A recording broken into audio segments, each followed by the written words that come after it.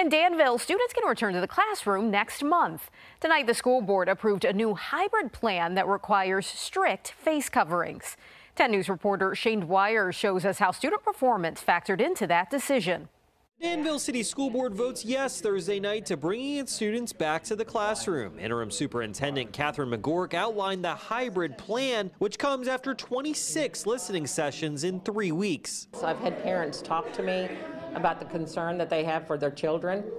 Kids are social and they want to interact in their lessons with their teacher.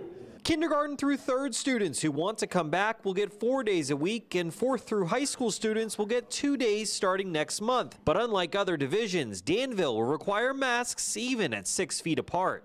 We want to open and stay open, and we're promising our parents that we're going to do our very best not to have positive cases. Board members Tyrell Payne and Philip Campbell voted no. They think the few amount of days the students will be in the classroom between November and the end of the year isn't worth the risk as COVID cases remain high. And I just think that, it would have just gave the teachers and administrators more time just to make sure everything was in place.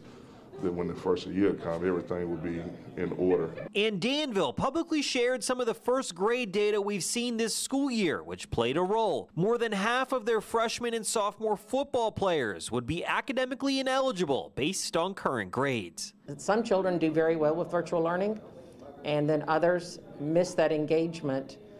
And if we don't have kids in the right place, I think we're going to see a lot of academic slide. In Danville, Shane Dwyer, 10 News, working for you.